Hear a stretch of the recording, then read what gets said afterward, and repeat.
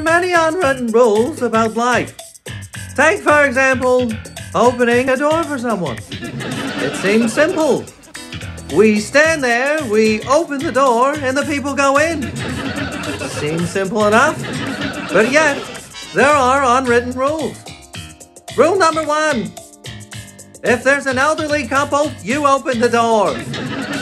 If there's someone that's handicapped, you open the door.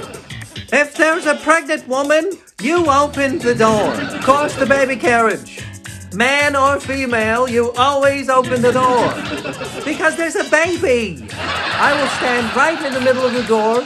No way that door's gonna shut, and you get people that still their hand out like this, just in case the door shuts. I don't understand. Unless there's a tornado, that door is not gonna shut. These people need to have the doors open for them. No problem. Everyone else? Well, they can open their own damn doors. I think this is a very simple rule. Once you open a door for someone, they say thank you, everything's fine. But it has to be a clear thank you. I don't like the whispers. That does not count for me. Eye contact and a clear thank you for each door. 2 doors, 2 thank yous. Not 1 thank you for 2 doors.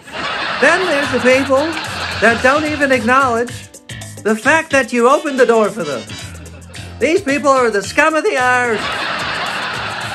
They can't even say thank you. They can't even whisper it. They don't even acknowledge you. I hope you're never in this situation. But if you do, I do have a comeback. You wait for them to go in, and really loud you go, "Right this way, Your Majesty.